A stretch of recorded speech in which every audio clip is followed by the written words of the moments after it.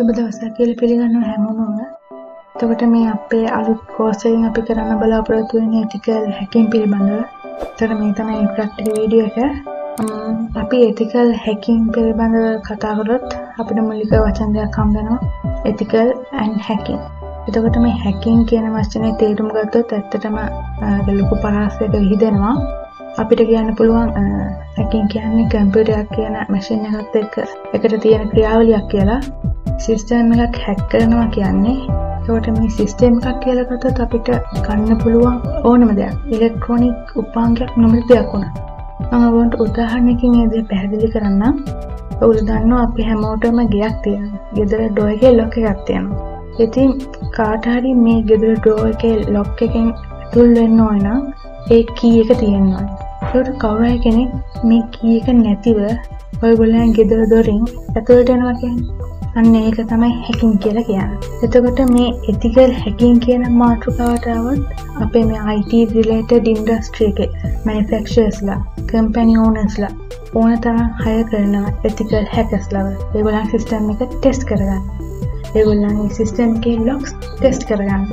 එතකොට ඔයගොල්ලන්ට හිතා ගන්න බැරි මුදලක් maybe over 1 million 2 million එතරම් payment එකක් කරනවා ඒගොල්ලන්ගේ system එකට ගිහිල්ලා codes edit කරනවට.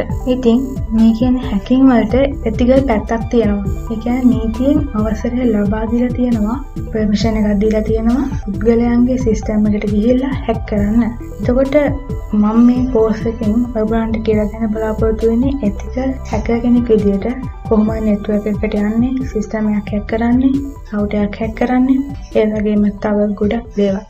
ඉතින් මෙන්න මේ දේවල් ඔයගොල්ලෝ ඉගෙන ගත්තට පස්සේ ඇත්තටම ඔයගොල්ලන්ට ලොකු දැනුමක් ලැබෙනවා ලොකු ඩැමේජ් එකක් කරන්න. අන්න ඒ නිසා තමයි මම මේ දේ කියන්නේ. මම ඔයගොල්ලන්ව ගයිඩ් කරන්නේ කිසිසේත්ම ඉලීගල් ඇක්ටිවිටි එකට, නීතියෙන් අවසර නොලත් දෙයකට. ඒ වගේම ඔයගොල්ලන්ට මම ඒ දේ ගැන දැඩිව කියනවා. ඒ දැඩිව විරුද්ධ වෙන්න කියලා ඉලීගල් දේවල් වලට. ඒ වගේම මාත් ඒ දේවල් වලට දැඩිව විරුද්ධයි. ඒ නිසා මේ කෝස් එකෙන් ලැබෙන දැනුම නරකට යොදා ගන්න එපා. ඇත්තටම ඔයගොල්ලන්ට මේ දැනුමෙන් ලැබෙන අවස්ථා ඇත්තටම වැඩි. ඒ නිසා මම හිතන්නේ මේ දැනුම නරකට යොදා ගන්න හේතුවක් ඇති කියලා. මොකද මිනිස්සු යූස් කරන ඕන තරම් insecure systems. insecure උනත් ඒගොල්ලෝ දන්නේ නැහැ secure system එක යූස් කරන්න, configure කරන්න. ඒ නිසා secure system එකක් උනත් insecure වෙන අවස්ථා ගොඩක් තියෙනවා. ඉතින් ඔයගොල්ලන්ගේ මේ දැනුම මුදල් සඳහා නරකට යොදා ගන්න එපා. ඇත්තටම තේරුමක් නැහැ. මිනිස්සු ඕන තරම් ඉන්නවා ඔයගොල්ලන්ට pay කරන්න, ලොකුට pay කරන්න ඔයගොල්ලන්ගේ දැනුම නිසා හරියට යොදා ගන්න. ඉතින් මම ඔයගොල්ලන්ට දැඩිව කියනවා මේ දේවල් නරකට යොදා ගන්න එපා කියලා. මම කිසිසේත්ම වගේ කියන්නේ නැහැ දේවල් වලට. ඒ වගේම මම මේ දේ කරන්නේ දැනුම සඳහා පමණයි. මම හිතනවා ඔයගොල්ලෝ මේ course එක පටන් ගන්න කලින් මුලින්ම මේ මූලික දේ තේරුම් ගන්න ඇති කියලා. ඉතින් මම මේ course එකේ ඊළඟ වීඩියෝස් වලින් ඔයගොල්ලන්ට කියලා දෙන්න බලාපොරොත්තු වෙනවා metals terminology ගැන. මේ කාලේ Linux එක වැඩ කරද්දී ඕන වෙන දේවල්. ඉතින් ඉවසීමෙන් ඉන්න.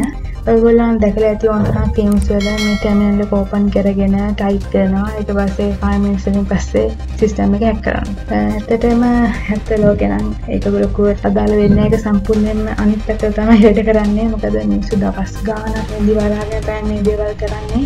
privileges ගන්න, server access කරන්න, SQL injections ඒ වගේ ගොඩක් දේවල් වලට ගොඩක් කැප වෙනවා. ඒ විතරක් නෙමෙයි ඒගොල්ලන්ගේ planning, preparing, timing මේ දේවල් හරිම පිළිවෙලකට ලොකු ප්ලෑන් එකක් ඔස්සේ තමයි වෙන්නේ.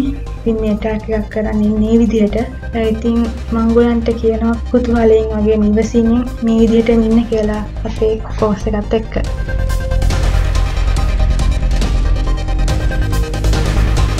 Subscribe to our YouTube channel for more videos like this. And don't forget to hit the bell icon for our latest content.